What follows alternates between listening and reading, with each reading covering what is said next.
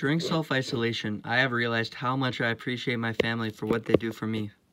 Self-isolation made me realize that you won't always be with your family forever, and you might have times in your life where you are away from your family, or times where a family member passes away. It is important that you spend time with your family wisely, because you can't always get opportunities in life to be with them. Also, spending time with your parents and siblings can actually teach you important life lessons and even teach you parenting skills. It is said a healthy relationship with your family can reduce stress, teach effective conflict resolutions, and even boost self-confidence. An example for me was when the golf courses reopened. Me and my dad, for the first time in a while, went to the driving range. My game was sort of rusty since I haven't played in a while, but quickly got back to how good I was last year. Spending time with my dad for a few hours was really fun, and we got to enjoy ourselves.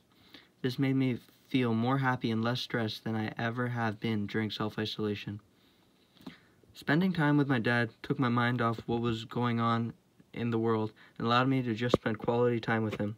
I wasn't thinking about how unfortunate I was and how self-isolation is boring and horrible.